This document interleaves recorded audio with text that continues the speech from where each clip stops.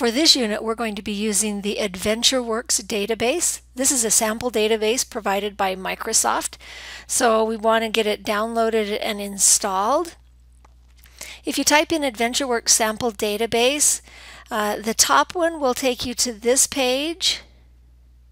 Well, maybe it'll be the top link, maybe it won't, but it's a GitHub Microsoft one.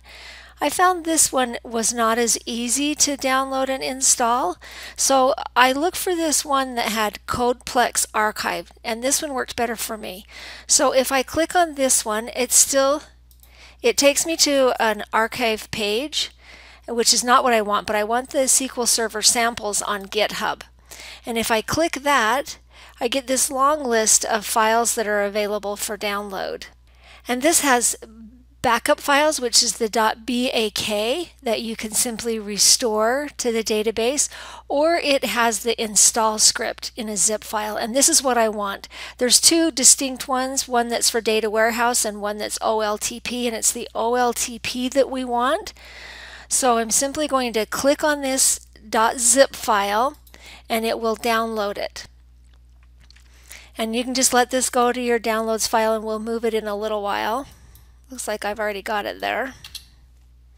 And then we want to go to the README file. And it's down here in the code, or just down here in the text, and it says README. And it tells us how to install from a script, which was what we want to do. So we want to copy the GitHub data files to this location. C samples AdventureWorks. Now you may or may not have this on your system, so if I go into C, I don't have a samples folder.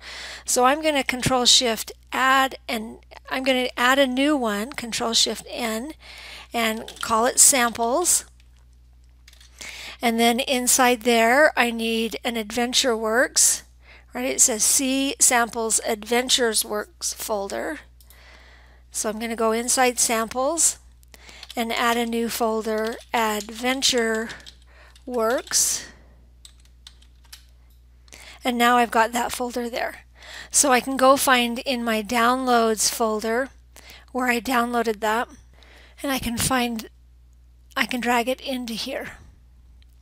Actually, I want it inside the AdventureWorks folder. Okay, now I need to extract it. And I'm going to extract it, but I don't want to put it in its own folder. I want it to be extracted exactly in the AdventureWorks folder.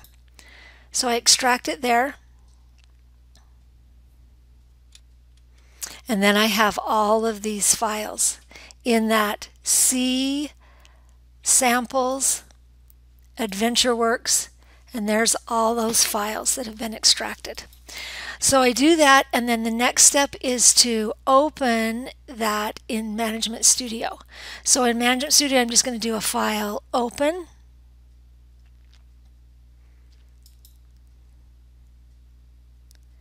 And then I need to go find it, right? And we know it's on C, Samples,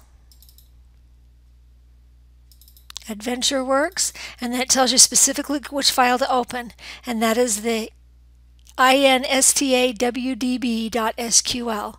So find that file and open it.